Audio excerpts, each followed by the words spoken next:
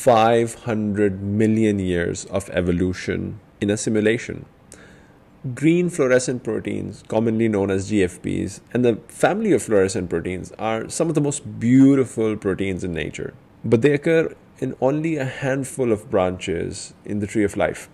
The discovery of GFP led to the award of a Nobel Prize, and it has become one of the most widely used tools in biology and bioinformatics, as it allows scientists to see a protein within the cells. Evolutionary Scale just launched ESM-3, a frontier AI model for life sciences, enabling scientists to understand, imagine, and create proteins. But why proteins? Every living organism shares the same genetic code across some 20 amino acids, life's alphabet. ESM-3 understands all this biological data, translates it, and speaks it fluently to be used as a generative tool. How cool is that? What is the team at Evolutionary Scale trying to do, and how?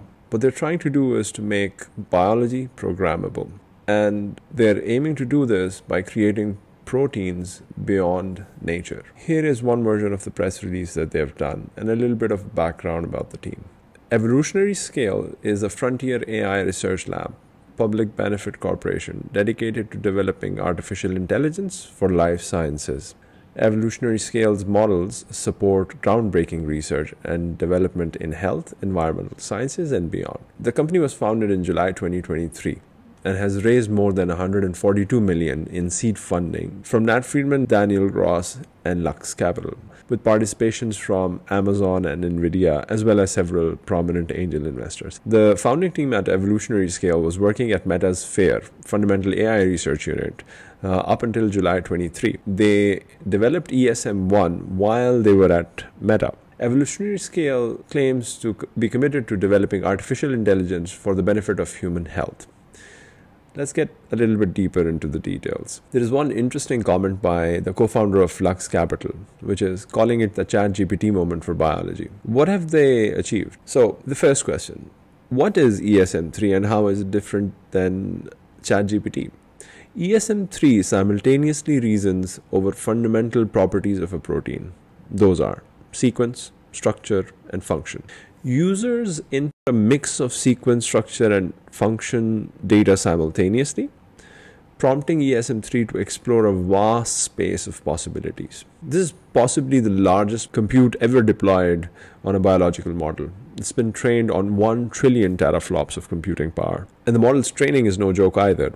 It has been trained on 2.78 billion natural protein samples from various organisms and biomes. And the largest model is 98 billion parameters. For those of you who are interested, I'm leaving a link to their white paper. It's a must read. Here is what their press release says. ESM-3, simulating 500 million years of evolution with a language model. They start off with giving a little bit of a background about how life evolved on Earth, what were the chemical reactions, and what were the inventions by nature. They point out that nature invented RNA, proteins, and DNA, and they call them the core molecules of life, and created the ribosome, a molecular factory that builds proteins from instructions in the genome. They go on to say that proteins are wondrous dynamic molecules with incredible functions, from molecular engines that power motion to photosynthetic machines that capture light and convert it into energy, scaffoldings that build internal skeletals of cells,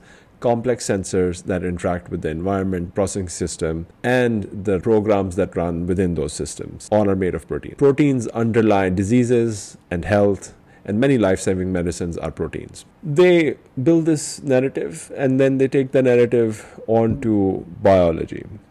And they say that biology is the most advanced technology that has ever been created, far beyond anything that people have engineered. The ribosome is programmable. It takes the codes of proteins in the form of RNA and builds them up from scratch, fabricating at an atomic scale. Every cell in every organism on Earth has thousands to millions of these molecular factories. But even the most sophisticated computational tools created to date barely scratch the surface. We cannot replicate this. If we could learn to read and write in the code of life, it would make biology programmable. And that, I think, is the key takeaway of their release. What they're aiming to do is to make biology programmable. What are they going to achieve because of this? Trial and error would be replaced by logic. And here they're talking about the functions that we build in different organisms. All of our efforts in pharmacology, in disease, in medicine are trial and error. They would be replaced by logic, and painstaking experiments by simulation. And here is how they picture this vision to be achieved. As they introduce themselves as a new company, they say that they're excited to present ESM-3, a frontier language model for the life sciences that advances the ability to program, create a code of life. I'm going to leave a link to the preprint version of the publication where they describe the generation of a green fluorescent protein. A green fluorescent protein is a protein that is responsible for the glowing colors of a jellyfish, of the coral, of the insects, and it is a very important tool in modern biotechnology. It gives scientists the ability to see the protein within cells. ESM-GFP has a sequence that is only 58% similar to the closest known fluorescent protein. And I will give you why this is so significant later down in the video. From the rate of diversification of GFPs found in nature, we estimate that this generation of new fluorescent protein is equivalent to simulating 500 million years of evolution. That is incredible. The power and potential of these new technologies call for a commitment to principles of responsible development, including transparency, accountability from the start. To that end, drawing on our experience as scientists and researchers, we have crafted a responsible development framework that will guide our progress. They are fully aware of the capabilities of this kind of a platform in the right and malicious hands. Here is where they explain how they were able to achieve such remarkable feats. Across AI, we see the power of scaling. As models scale increases in parameters, data, and compute, larger models gain new emergent capabilities that smaller models lack. In many different domains, generalist models trained on a diverse set of data are outperforming specialist models. The incredible pace of the new AI advances is being driven by increasingly large models, increasingly large data sets, and increasing computational power. What they say is that the same pattern holds true in biology. As model scale increases in parameter, data, and compute, larger models gain new emergent capabilities that smaller models lack.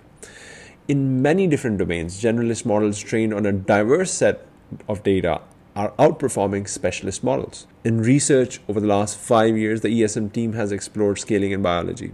And they found as a language model scales, they develop an understanding of underlying principles of biology and discover biological structure and function. Reasoning over sequence, structure, and function of proteins. A large language model is not supposed to do this. How are they able to pull this part off? Language models operate over discrete units or tokens.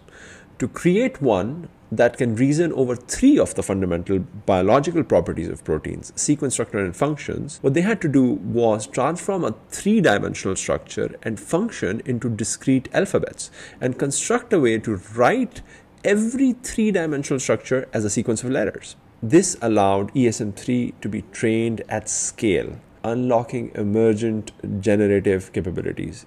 ESM-3's vocabulary bridges sequence, structure, and function, all within the same language model. Here is a diagram that they show of how a multi-headed, multi-track transformer jointly reasons over protein sequence, structure, and function. They further go on to then explain what do they actually mean by programming biology. What does it mean to them? ESM-3 is a generative model and makes biology programmable. It can follow prompts to generate new proteins, which scientists can then interact with, guided to create a plethora of applications such as medicine, biology, research, clean energy. They actually give a very cool example of an application of this technology in the clean energy space, which I'm really interested in. Here it is.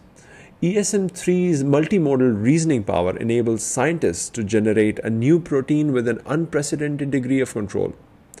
For example, the model can be prompted to combine the structure sequence, and functions to propose a potential scaffold for the active site of PETase, an enzyme that degrades PET, a target of interest of protein engineers for breaking down plastic waste. 500 million years of evolution in a simulation. Green fluorescent proteins, commonly known as GFPs, and the family of fluorescent proteins are some of the most beautiful proteins in nature. But they occur in only a handful of branches in the tree of life. The discovery of GFP led to the award of a Nobel Prize, and it has become one of the most widely used tools in biology and bioinformatics, as it allows scientists to see a protein within the cells. Scientists have actually discovered many variants of GFP in nature and have managed to create variants of those natural proteins in labs as well.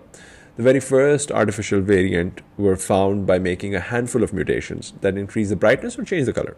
But with recent lab and machine learning techniques, it has been possible to extend this search to find more distant variants that differ up to 20% of the sequence. But still, the bulk of the function of the GFPs have come not from protein engineering, but from prospecting nature. We find naturally occurring GFPs with similar levels of sequence identity are separated by hundreds of millions of years of evolution. Using an analysis similar to the one that you might perform for a new protein found in the natural world, what they do is they estimate that the ESM-GFP represents an equivalent of over 500 million years of natural evolution performed by an evolutionary simulator. How cool is that? They go on and they explain that it's a public benefit company and they have a framework for responsible development. But the most interesting part for me personally is the open model. Here is what they say about it. Since inception, the ESM project has committed to open science with code and model releases. And our commitment continues. Very excited. We believe that sharing research and code accelerates progress and contributes to understanding and reducing risks, ultimately maximizing the positive impact on the world. Right after this, they share several examples of how their previous releases have benefited in the world. And one of them is really interesting. One of them stands out and it's really interesting that I want to share with you guys, which is BioNTech and InstaDeep fine-tuned an ESM language model on COVID spike proteins to detect variants that would pose a higher risk to the public health, successfully flagging all 16 variants of concern before they were designated by the WHO. This is followed by the announcement of their public release of the weights and code for their ESM-3 1.4 billion open model, which allows scientists and developers to build on the ideas and architecture of ESM-3. We're excited to see what you create. I'm super excited. I'm going to leave a link to their GitHub repo where you can download the code as well as the weights, tinker around, let me know what you think. If you have any comments, queries, or questions, feel free to leave a comment below and I'll get back to you with the next one.